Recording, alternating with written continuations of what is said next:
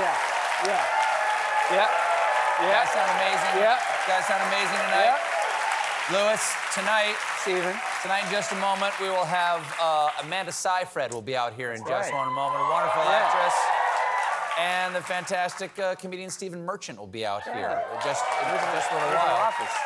Before we get to that, St. Vincent, let me just check in with you for just a second here. Now, I know this, but people out there may not know, you are a proud daughter of Dallas. Is this not true?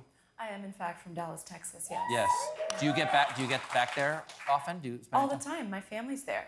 Oh, wow. Okay. Are you, like, sell me on Dallas, because I've never been to Dallas. I've never been to Dallas. Is it the brisket? Is it the Cowboys? What should I look forward to the most?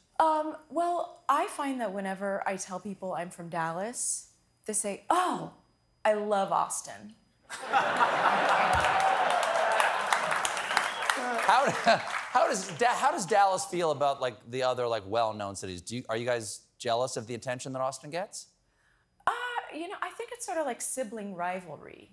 Yeah. Like, Austin is the cool youngest sibling who's, like, freewheeling and fun, and Dallas is sort of buttoned up and a little... And Houston is the troubled middle child? Yes. Have you followed the Cowboys? I did in 1994, so yeah. It's a quality year. It's Yeah. a quality year. Have you ever sung the national anthem at a Cowboys game? No, but I've been trying to. And they have yet to take you up on your offer? They have never taken me up on my offer. Cowboys, let's get it right over here. Cowboys, Cowboys, you're passing up an enormous opportunity here. You can save money because she can accompany herself on the guitar.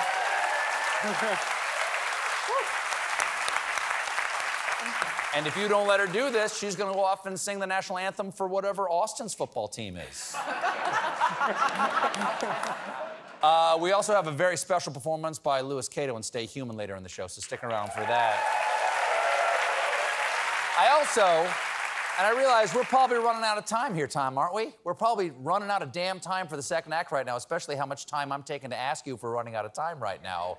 But our dear friend, my colleague, my brother in late night, Seth Meyers, has come down with COVID again.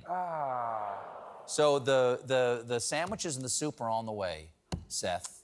And stay the hell away from me. That's all I have to say about that. But with love. Stay away from me with love. We'll be right back with Amanda Seyfried, everybody.